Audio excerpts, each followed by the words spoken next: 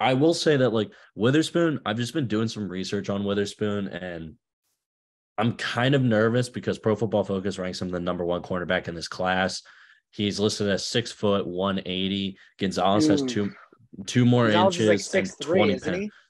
he? He's listed as 6'2" to 201. And that could change by the time the combine happens. So who knows? Um, he may get up to 205, maybe. I don't know. But with a school like Illinois, I'm like, okay, is this just Big Ten football? Like, they're not necessarily challenging you through the air on these offenses. I mean, the teams that Wisconsin gave up less than fewer points. I gotta pull up these notes real quick. Wyoming, Indiana, Chattanooga, Wisconsin, Iowa, and Northwestern.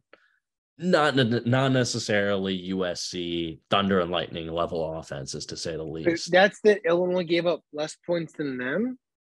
Illinois gave up less than 20 points to these teams.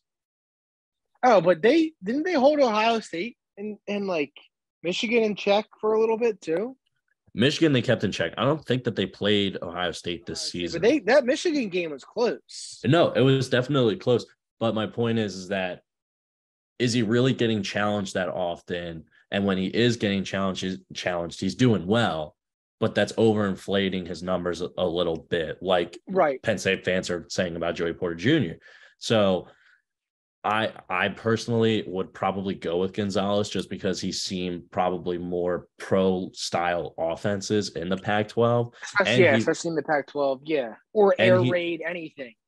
yeah, exactly, and he's bigger, he's stronger, and I think that he could really be a difference maker, even just to like learn from a guy like Darius Slay, to learn how to press up and do all these things. And now you have Jordan Davis is learning from Fletcher Cox. That's great. Nakobe Dean is learning probably from TJ Edwards, I would hope.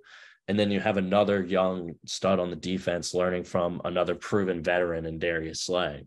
So Right. like, so I think that's what they should do.